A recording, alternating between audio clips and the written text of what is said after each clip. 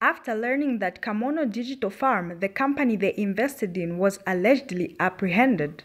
The investors cry out for the money they invested, saying that after the firm was shut down, the directors never communicated to them concerning what was going to be done, and that whenever they try calling their phones, go unanswered. One of the investors, Julius Mulenga, says he has been in the business with Kamono Farm for 2 years, and the firm owes him 15,000 kwacha.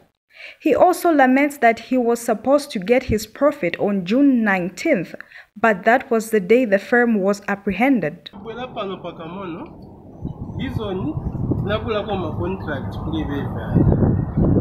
manje, the very day Germans nika collected kwanisa vindu satenga ndarama kuli bana. Another investor, Raymond Musesa, says the government should be involved with business companies which affiliates people in order for them to be protected from such schemes. And when the director was called for proper explanation, his phone went unanswered. Today we came to the offices. In fact, for me, I came because I saw on the news the apprehension of the directors of this Kamono thing. So today I decided to come here so that if I don't, I wanted in fact to terminate my contract. But to my surprise, I just found people here, and these people, they are nowhere to be found.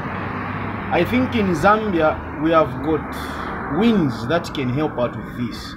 There's no way people would squander and steal people, because people that have invested a lot of money in this. They've come pretending to be a genuine organization, and they've been telling us, no, you'll be paid this. Even me, I have a contract, it's here, that I did with them. I invested with them as well. So after I saw that, I watched on news that they were arrested, I got concerned. And I realized to say, no, it's better maybe I come and terminate my contract. But I've come here, these people, they are nowhere to be found. So please, we have the Anti-Corruption Commission in Zambia, the police, our president. We know that you are doing everything possible to make sure that such kind of habits should not repeat themselves in our country, Zambia. So if people, the only thing they would think about is to steal people's money. Like my brother here, he has invested, I don't know if it's about 5 different kind of shares that he bought with them. Now imagine how many people, because I remember even me the day I came here, I found masses of people here. People, they struggle to look for that money to invest, so that at the end of the day, you can make some hands, you can make something out of that and try to stabilize yourself. Now here are a group of culprits who just come and decide to steal people's money and just disappear like that. Now imagine these people, they're everywhere.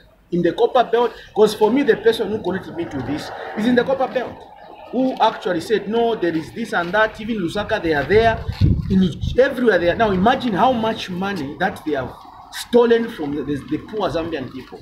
I think this is very unfortunate for us as a people, most especially us who have bought shares with these people. So please, the government, our president, we are kindly requesting that may you go to the root of this issue. Reporting for Movie TV News in Lusaka, Vanessa Chibo.